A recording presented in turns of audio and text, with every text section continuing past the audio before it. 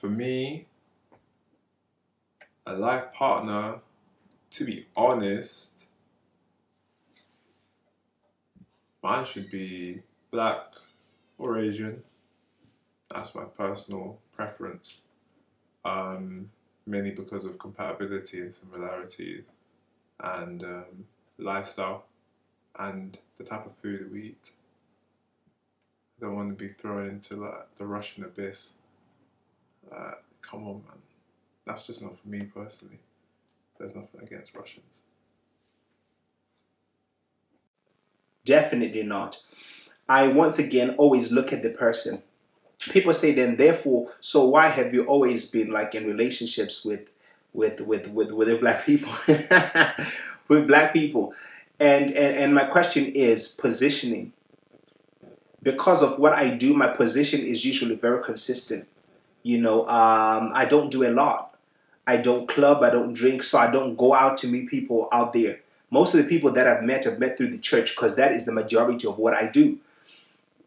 And most churches that I go to, unfortunately, they are black orientated.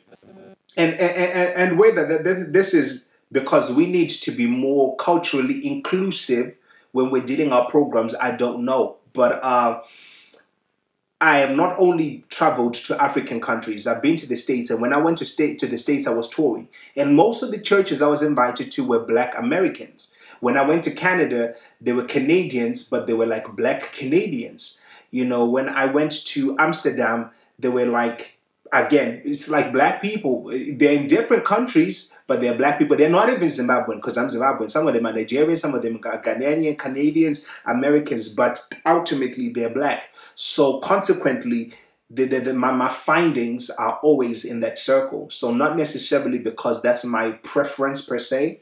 If you're cultured and you have all the qualities that I've listed before, then listen, we're good to go. So in the past, I had an Albanian ex-boyfriend and he was a Jehovah's Witness too. And that was just like the complete wrong combination. So I'd just never go back there again. But I'm open to other cultural backgrounds and races.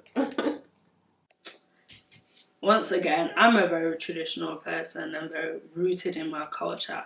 I would like to think so anyway. So, yeah, I think it's important. But then again, with race, I feel like that's not important. If I was to, obviously, you can't always choose who you like. You can't always choose who your life partner is. You choose, obviously, but then again, when you meet someone who's a different race and you find that they're meeting your needs, I can always tell them about my culture, innit, and my, you know, my traditional things that we do, and make him known to it, and let him know that I stand by that. So I think, but definitely, it's important for me, culture and all that stuff. But it will make it easier if, obviously, my life partner was also the same thing, had the same beliefs in their culture, etc.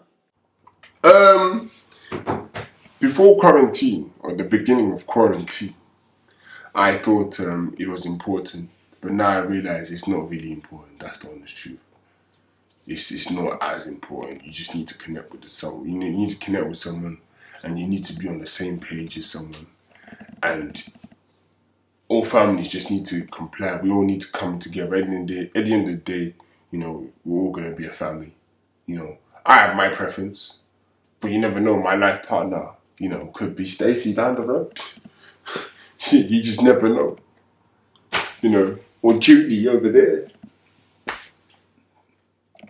What if it could be meant to be that I'm supposed to be having beans on toast every morning. It could, and Sunday roast on a Sunday. What if it's meant to be? You know, so it's just about people that just because you're black, it doesn't mean like you're for me. It doesn't mean that. So yeah. Why before quarantine? What happened during just quarantine? having conversations with people, seeing how they are, man. Yeah. And also with the Black Lives Matter, I started to notice that, you know, people they they use this black narrative as a scapegoat, and they take it with them in all aspects of their lives. So, unfortunately, it can't really apply to your love life.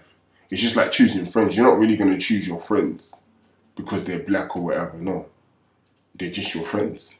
So, yeah. Absolutely, for me personally. So, I've always loved African men.